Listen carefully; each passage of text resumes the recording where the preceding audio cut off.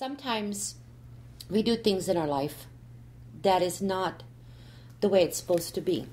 A person will maybe be obsessed with a relationship and stay too long and feel that they have to be there. Or they start taking drugs, or suicidal thoughts, or stay in a job, or do something. We take ourselves off of the path of life that we're supposed to be on.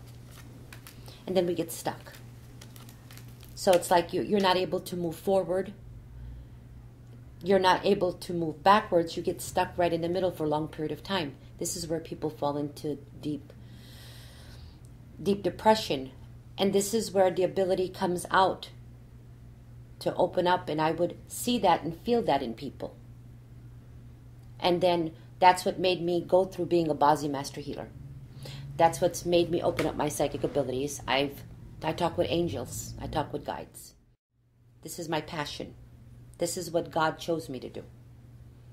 Because I would wake up and see things. I dream things and they come to life. I'll dream about a person. They'll walk into my office a week from now.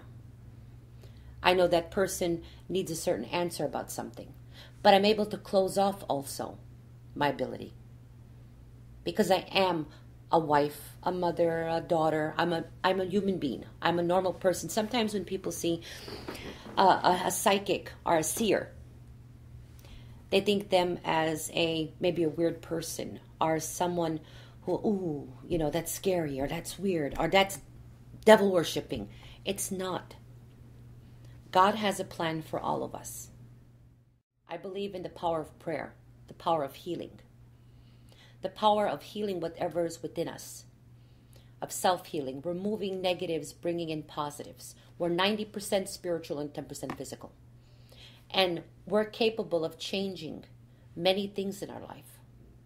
When it comes to love, relationship, things that have happened in previous lives of ours, things that have happened in this life with us, that we need to disconnect from because there's no room for anything else. I will not candy coat it for you. I will not sugarcoat it for you. I will tell you how it is and what you're doing wrong and how to fix things. Some people like it, some people don't. But I'm going to give you the real me. Because you know what? Your life is real. And if you don't want the real me, I cannot give you the real you of understanding. You are looking at things sometimes with rose-colored glasses. Sometimes we need to take those off and really look at what we've done wrong or what others have done wrong to us and what we have to fix.